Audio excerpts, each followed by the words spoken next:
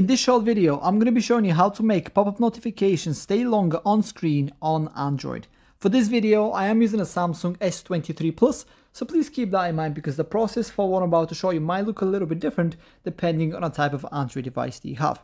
So before I show you the solution on how to do this, I do want to show you a real practical example of where this comes in really handy. So nowadays, a lot of applications use two-factor authentication, and it's usually something to do with your phone number, and I'm going to show you how to basically where it comes in handy. So I'm going to resend the code right here, and it will send me a code I need to input in order to enter my account. As you can see, this notification is going to last around 6 seconds, which often isn't enough, to look at the number and then type it in and then look again. And by the time you look, it's already disappeared, right? So let me show you how to increase that duration, not just in this case, but for any notification that is coming through on your device. So what you want to do is to head over to your settings and then go all the way down until you get to the accessibility setting right here. Tap on that.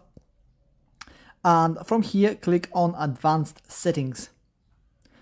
From here at the bottom, look at the time to take action. Currently it is set to default, so you want to tap on this.